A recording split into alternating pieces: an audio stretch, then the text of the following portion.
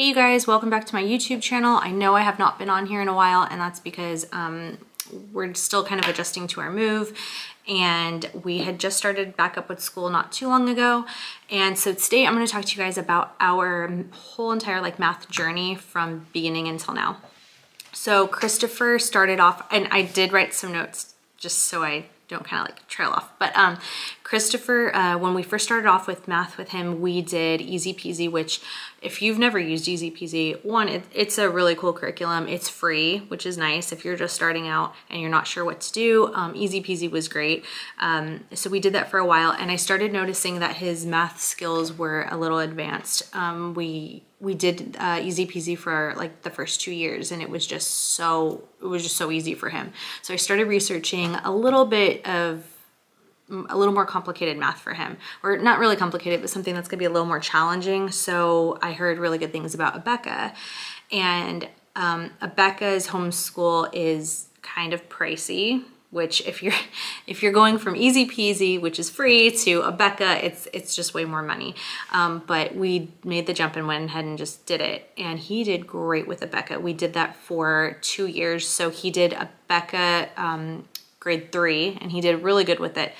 But then I felt like, okay, this isn't, I don't know, we'll try the next year and do Abeka 4, because I wanted something that's still a little more challenging. He pretty much breezed through Abeka 3.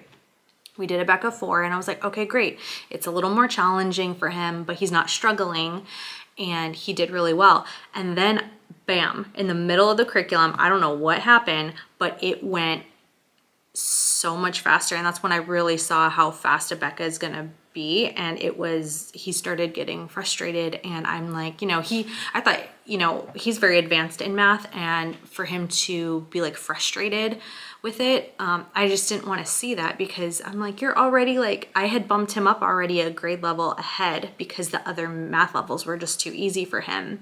And so to see him struggle with that just made me feel so bad. And so I thought, oh, and also a side note, I do not like Abeka's teacher guides. They are, I don't even know the word. I just really don't like them. They're not, and if you've used Abeka before and you've switched because you don't like it, you know what I'm talking about. They just don't really explain how to do any of it. It's just, it's almost just like an answer key.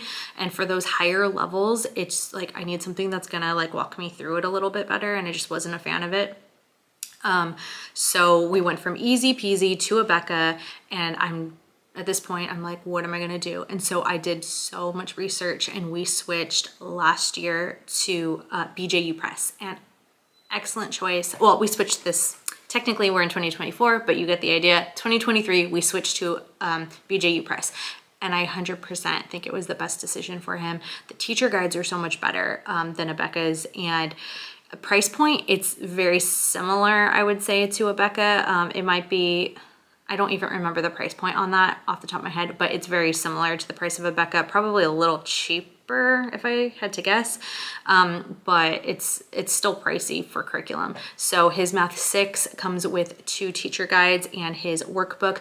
Now the difference between Math 5 that we did last year and Math 6 for BJU is that Math 5, he was able to actually do his work in the book. They leave that space for him to do that, but when you get to Math 6, it's a little bit different. You have to have your child have another just spiral notebook.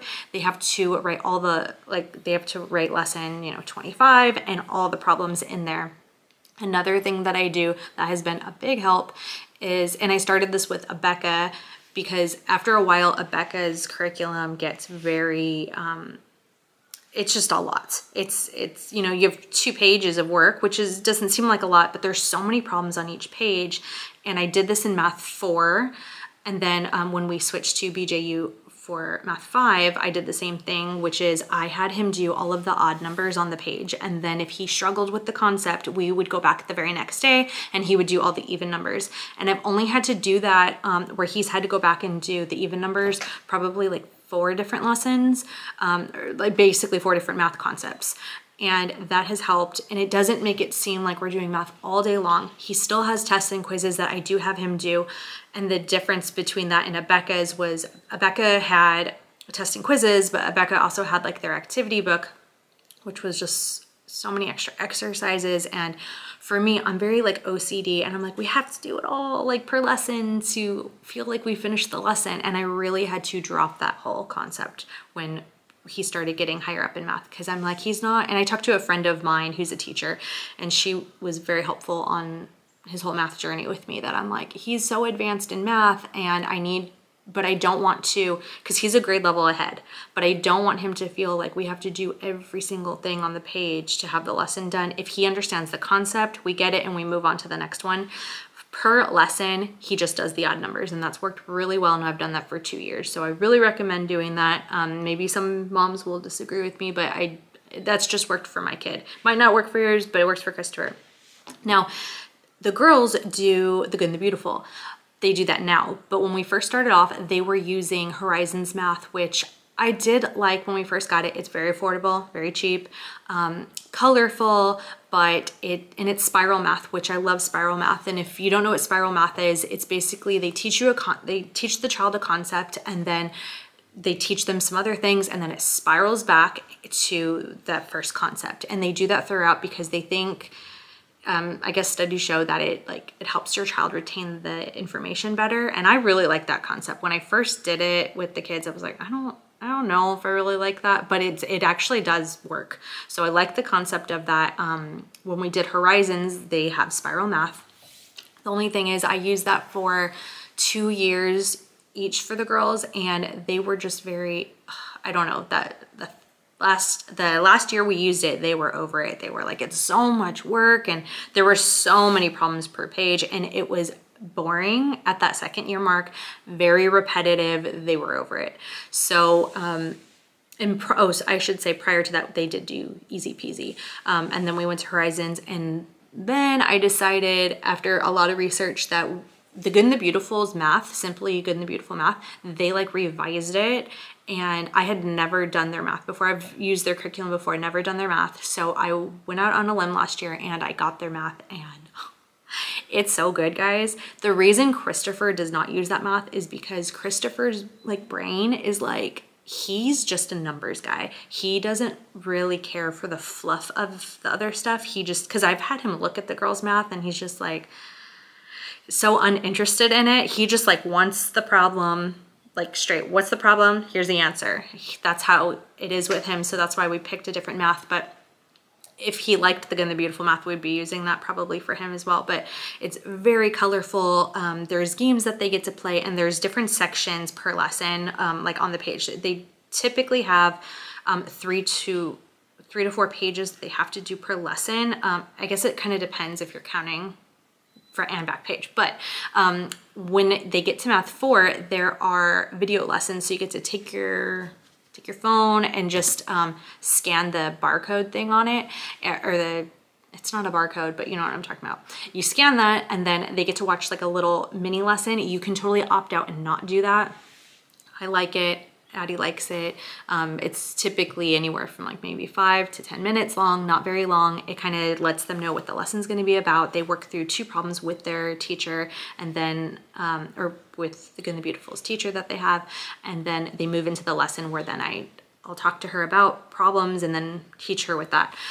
Or you could just bypass the video lesson, and you can read the whole script that they have for you to the child and teach the mini lesson before they enter into the whole lesson.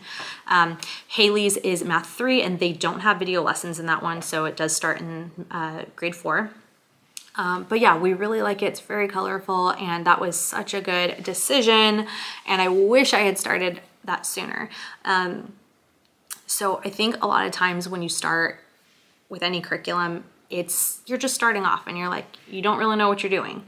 And sampling a lot of other curriculum does sound like, oh, I'm jumping around a lot, but I'm really trying to find not like there's like this amazing curriculum out there that's going to work forever, but to find a curriculum that is going to benefit them in that year or the next few years. And I know the Good and the Beautiful right now, they just released Math 7, and I don't know, I think I've heard that they only are going to go up to Math 8. So cross that bridge when I get to it. But for high school math, I am homeschooling through high school. So that will be like another video way into the future, because right now I have all upper elementary. Christopher's math next year will be math 6. And I'll talk all about that in another video when I talk about my like my mid-year, how's everything going and what our plans are going to be for next year will be also another video. So I am excited for all that. There are some exciting changes that I'm making to some of the curriculum this coming school year, which I will let you guys all know. And yeah, that's pretty much it, guys. Math, my whole math journey has been a little long. I'm sure there's other parents who maybe they knew right from the get-go what they were going to do. And I had to, you know, you have to listen also to your child, and if they're struggling with it or if it's way too easy for them, then there is not a problem with switching it. Like, just because you pick something that year, or even like I've known parents to have picked something and then mid-year they completely change it. And while that sounds terrifying to me, who knows, maybe that'll happen to me and I'll have to do that. Sometimes you got to make the call and just totally change it if it's not working. Don't feel like you have to be stuck to a curriculum just because you purchased it. Which is then, I'm gonna talk about that in another video, which is my mid-year like kind of update. So stay tuned for that. And thank you so much if you've stuck around and watched this entire video. And also I am an affiliate to 2 different curriculums that just happened this week. So it's like super exciting. I'm kind of geeking out over that, but I will leave those in the description, and there's 2 different links for you guys to click on. One of them, you also get a discount code, which is pretty cool. And I'll talk about that in another video when I get that curriculum, and I will be doing an entire flip through of it for you guys. So thank you again for watching, and subscribe, and I'll see you guys in my next video.